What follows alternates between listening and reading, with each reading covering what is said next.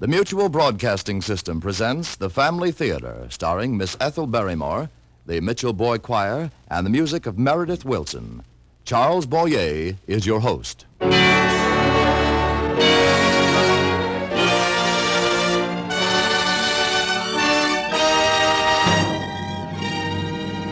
More things are wrought by prayer than this world dreams of.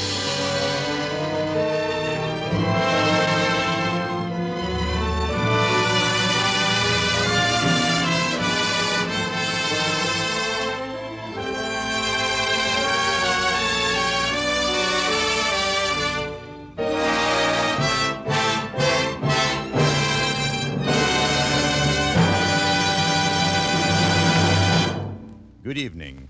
This is Charles Boyer.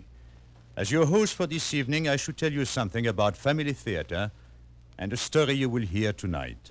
Therefore, if I may, I would like to remind you that family theater is dedicated to your family, with the hope that your family would always be happy. As you probably know, many of us in all phases of the entertainment industry join with so many of you in the sincere belief that a happy family is a family that acknowledges God and seeks His help. To put it another way, a family that prays together stays together. Now, about tonight's story, there is very little that can be added to its own great words. It is the passion, death, and resurrection, adapted especially for radio by John Slott and narrated by Miss Ethel Barrymore.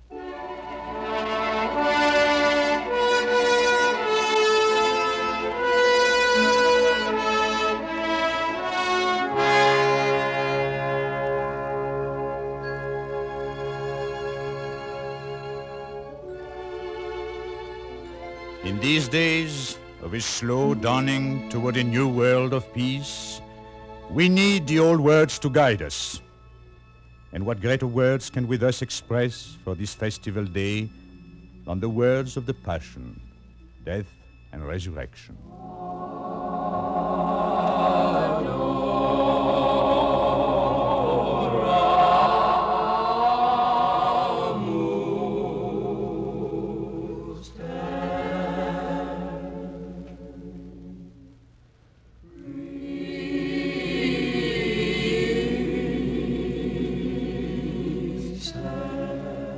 And it came to pass, when Jesus had ended all these words, he said to his disciples, "You know that after 2 days shall be the Pasch, and the Son of Man shall be delivered up to be crucified."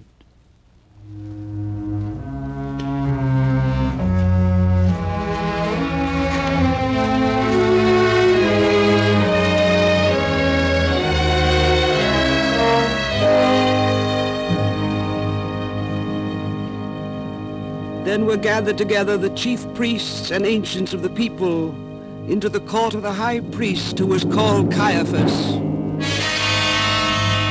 And they consulted together that by subtlety they might apprehend Jesus and put him to death. But they said not on the festival day, lest perhaps there should be tumult among the people.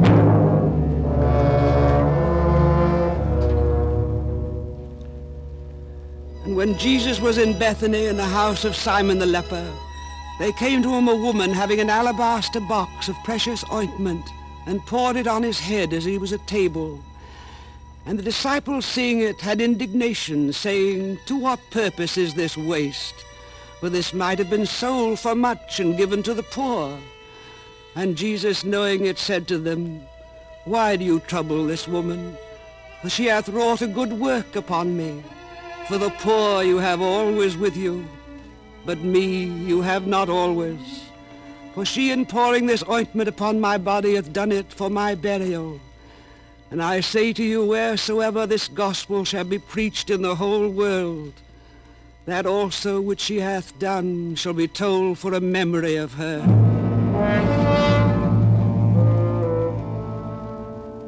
Then went one of the 12, who was called Judas Iscariot, to the chief priests and said to them, "What will you give me, and I will deliver him unto you?" But they appointed him 30 pieces of silver, and from thenceforth he sought opportunity to betray him.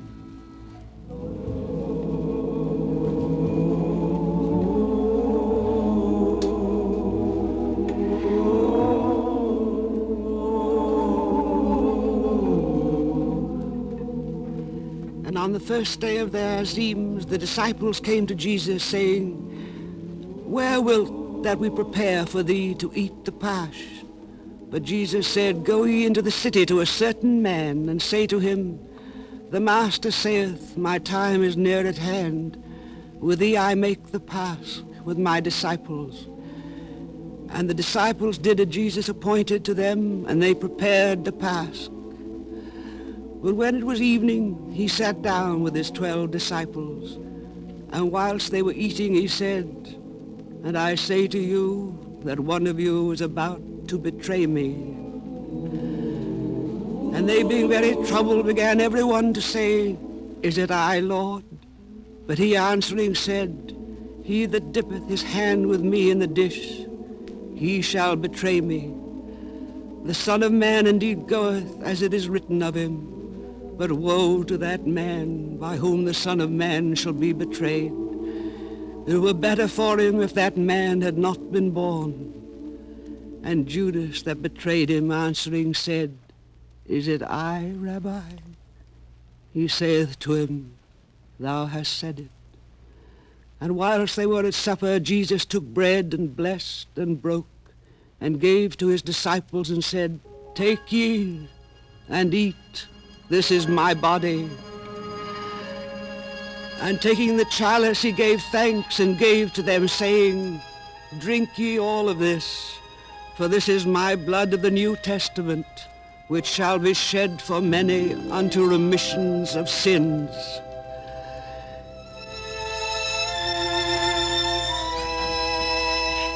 And I say to you, I will not drink from henceforth of this fruit of the vine, until that day when I shall drink it with you new in the kingdom of my Father. And to him being said, they went out into the Mount of Olives.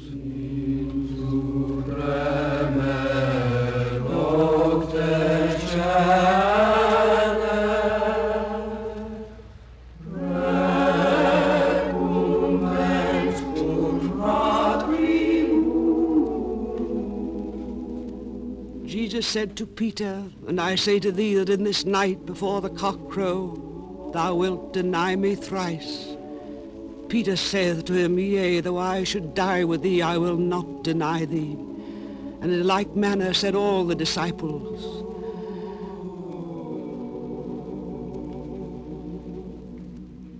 Then Jesus came with them into a country place which is called Gethsemane. And he said to his disciples, "Sit you here till I go yonder and pray."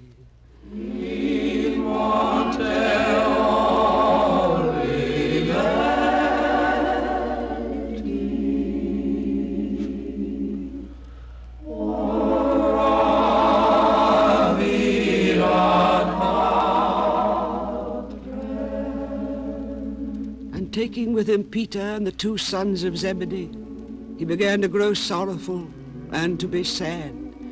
Then he saith to them, "My soul is sorrowful even unto death. Stay you here and watch with me."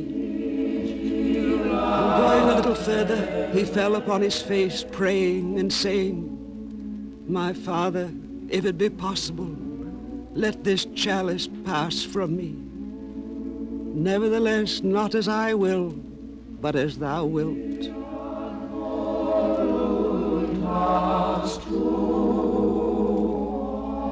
And he cometh to his disciples and findeth them asleep. And he saith to Peter, "What? Could you not watch 1 hour with me? Watch ye and pray that ye enter not into temptation. The spirit indeed is willing, but the flesh weak."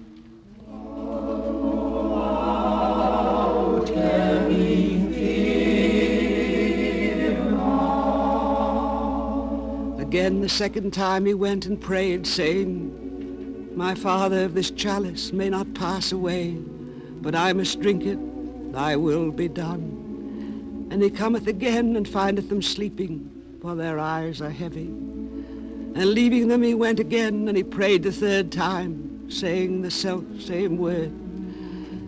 Then he cometh to his disciples and saith to them, Sleep ye now and take your rest. Behold, the hour is at hand, and the Son of Man shall be betrayed into the hands of sinners. Rise, let us go. Behold, he is at hand that will betray me.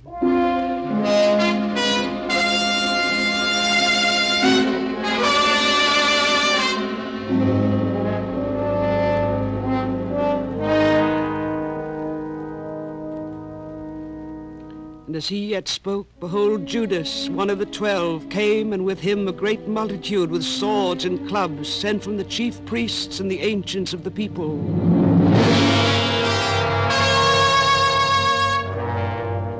And he that betrayed him gave them a sign, saying, Whomsoever I shall kiss, that is he, hold him fast.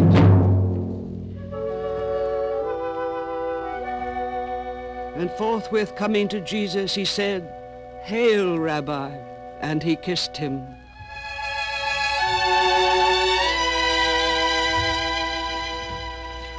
And Jesus said to him, Friend, whereto art thou come? Then they came up and laid hands on Jesus and held him.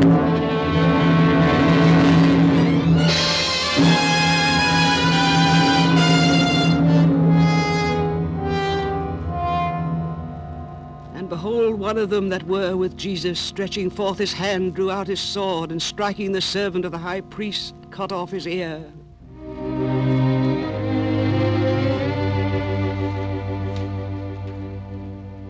Then Jesus saith to him, Put up again the sword into its place, for all that take the sword shall perish with the sword. Thinkest thou I cannot ask my Father, and he will give me presently more than 12 legions of angels? How then shall the scriptures be fulfilled, that so it must be done? In that same hour Jesus said to the multitudes, You are come out, as it were to a robber, with swords and clubs to apprehend me. I sat daily with you teaching in the temple. You laid not hands on me. Now all this was done, that the scriptures of the prophets might be fulfilled. Then the disciples, all leaving him, fled.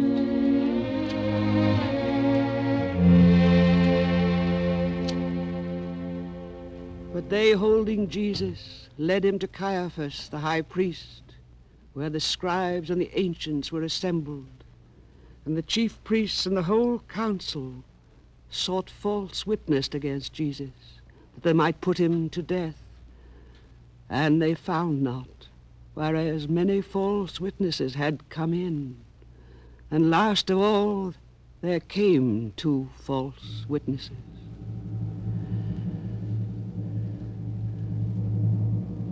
And they said, This man said, I am able to destroy the temple of God, and after 3 days to rebuild it. And the high priest, rising up, said to him, Answerest thou nothing to the things which these witness against thee? But Jesus held his peace, and the high priest said to him, I adjure thee by the living God that thou tellest if thou be the Christ, the Son of God.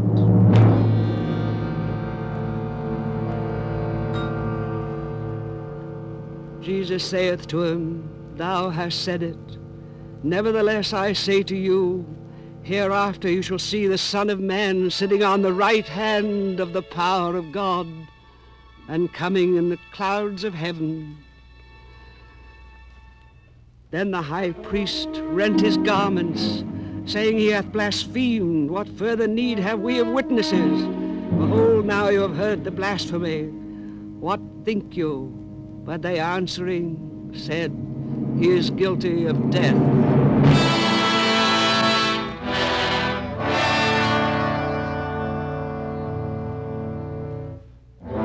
But Peter sat without in the court, and there came to him a servant maid, saying, Thou also wast with Jesus the Galilean. But he denied before them all, saying, I know not what thou sayest. And as he went out of the gate, another maid saw him, and she saith to them that were there, This man also was with Jesus of Nazareth. And again he denied it with an oath, I know not the man. And after a little while they came that stood by and said to Peter, Surely thou also art one of them, for even thy speech doth discover thee. Then he began to curse and to swear that he knew not the man.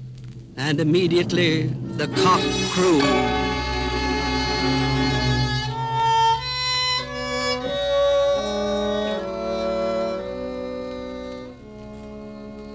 And Peter remembered the word of Jesus which he had said, Before the cock crow thou wilt deny me thrice.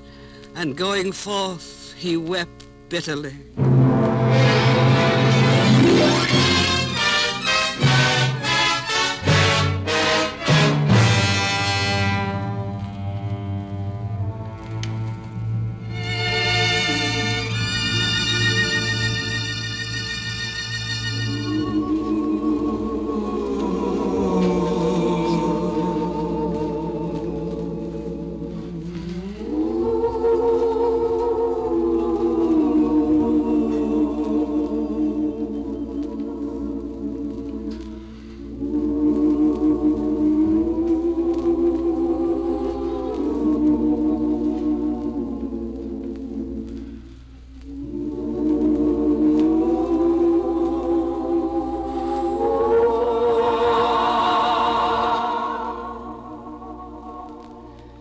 When morning was come, all the chief priests and ancients of the people took counsel against Jesus, that they might put him to death.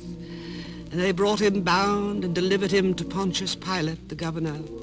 Then Judas, who betrayed him, seeing that he was condemned, repenting himself, brought back the 30 pieces of silver to the chief priests and ancients, saying, I have sinned in betraying innocent blood. But they said, What is that to us? Look thou to it. And casting down the pieces of silver in the temple, he departed and went and hanged himself. But the chief priests, having taken the pieces of silver, said, It is not lawful to put them into the corbona, because it is the price of blood. And after they had counseled together, they bought with them the potter's field, to be a burying place for strangers. For this cause that field was called Haseldana, that is, the field of blood, even to this day.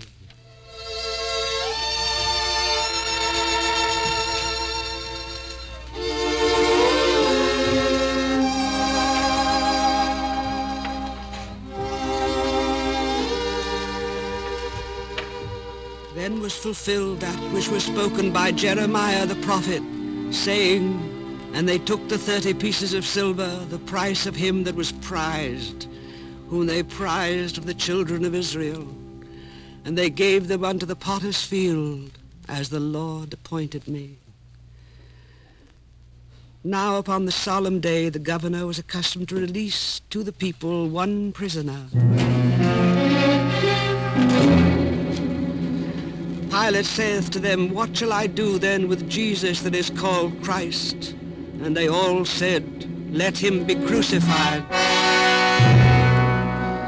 The governor said to them, Why, what evil hath he done? But they cried out the more, saying, Let him be crucified.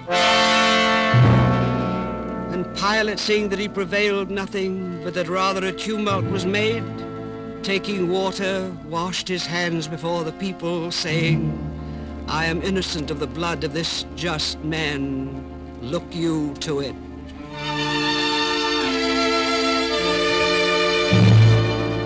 And the whole people answering said, His blood be upon us and upon our children.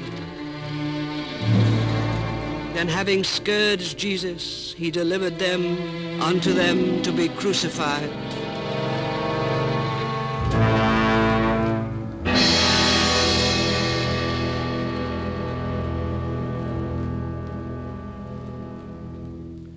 Then the soldiers of the governor, taking Jesus into the hall, gathered together unto him the whole band, and stripping him, they put a scarlet cloak about him, and plaiting a crown of thorns, they put it upon his head, and a reed in his right hand, and bowing the knee before him, they mocked him, saying, Hail, King of the Jews! And spitting upon him, they took the reed and struck his head. And after they had mocked him, they took off the cloak from him and put on his own garments, and led him away to crucify him. And going out, they found a man of Cyrene named Simon. Him they forced to take up his cross. And they came to the place that is called Golgotha, which is the place of Calvary. And they gave him wine to drink mingled with gall. And when he tasted it, he would not drink. And after they had crucified him, they divided his garments, casting lots, that it might be fulfilled which was spoken by the prophet, saying, They divided my garments among them, and upon my vesture they cast lots. And they sat and watched him. And they put over his head his cause, written, This is Jesus, the King of the Jews.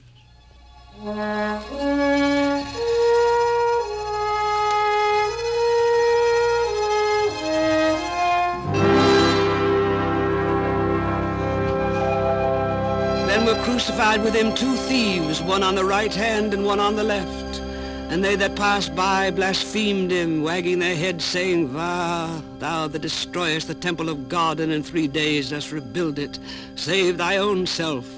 If thou be the Son of God, come down from the cross. In like manner also the chief priests with the scribes and ancients, mocking, said, He saved others, himself he cannot save. If he be the King of Israel, let him now come down from the cross, and we will believe him. He trusted in God, let him now deliver him, if he will have him, for he said, I am the Son of God.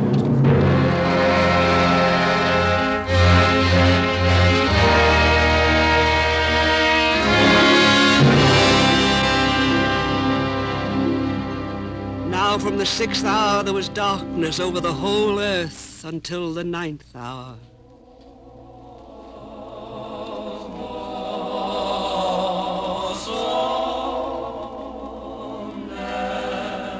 And about the 9th hour Jesus cried with a loud voice, saying, Eli, Eli, lama sabachthani? My God, why hast thou forsaken me? And some that stood there and heard said, This man calleth Elias. And immediately one of them running took a sponge and filled it with vinegar and put it on a reed and gave him to drink. And the other said, Let be, let us see whether Elias will come to deliver him. And Jesus again, crying with a loud voice, yielded up the ghost.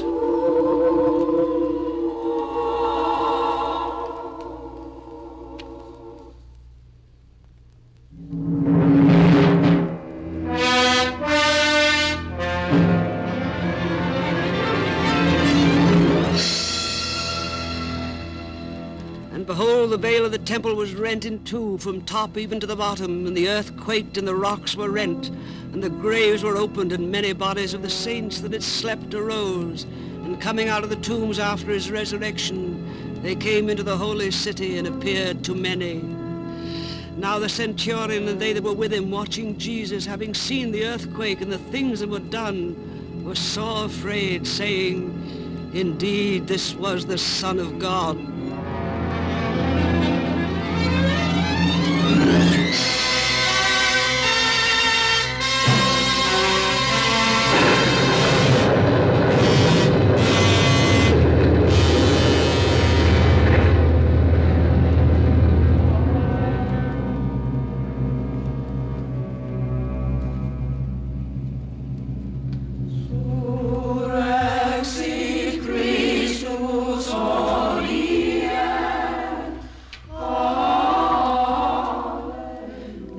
The Sabbath, when it began to dawn towards the first day of the week, came Mary Magdalene and the other Mary to see the sepulchre. And behold, there was a great earthquake, for an angel of the Lord descended from heaven, and coming rolled back the stone and sat upon it. And his countenance was a lightning, and his raiment as snow. And the angel answering said to the women, "Fear not you, for I know that you seek Jesus who was crucified. He is not here, for he is risen, as he said. Come and see the place where the Lord was laid." And the 11 disciples went into Galilee unto the mountain where Jesus had appointed them. And seeing him they adored, but some doubted. And Jesus coming spoke to them, saying, "All power is given to me in heaven and in earth. Go therefore, teach ye all nations, baptizing them in the name of the Father and of the Son and of the Holy Ghost, teaching them to observe all things whatsoever I have commanded you. And behold, I am with you all days, even to the end of the world."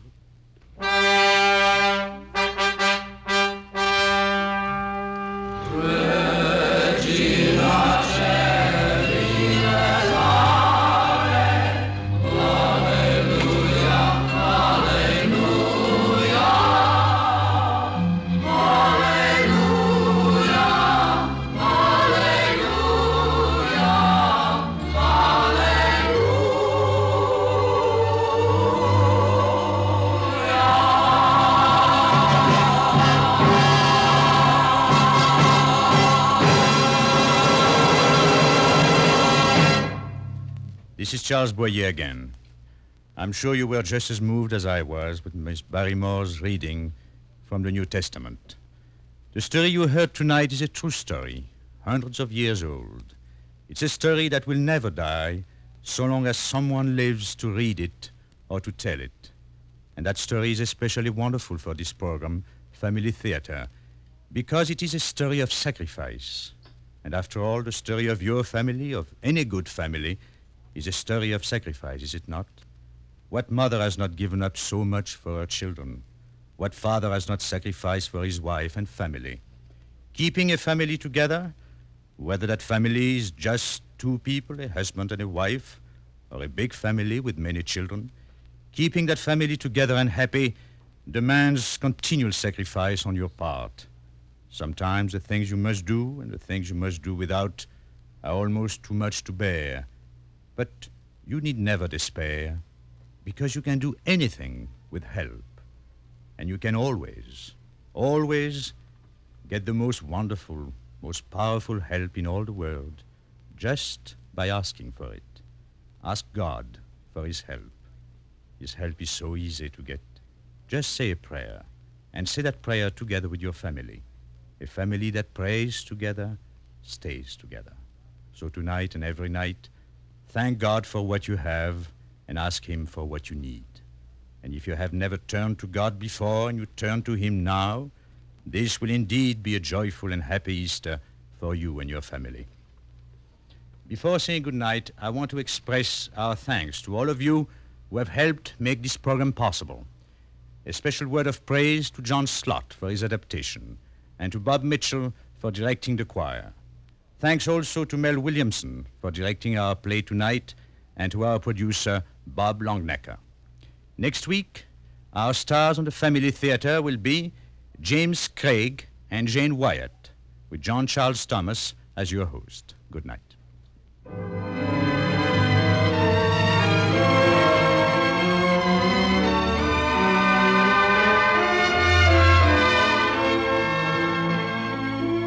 This series of the Family Theater broadcast is made possible by the thousands of you who felt a need for this kind of program, by the Mutual Network, which has responded to this need, and by the actors and technicians in the motion picture and radio industries who have volunteered their services to fulfill it. Tony Lafrano speaking. This is the Mutual Broadcasting System.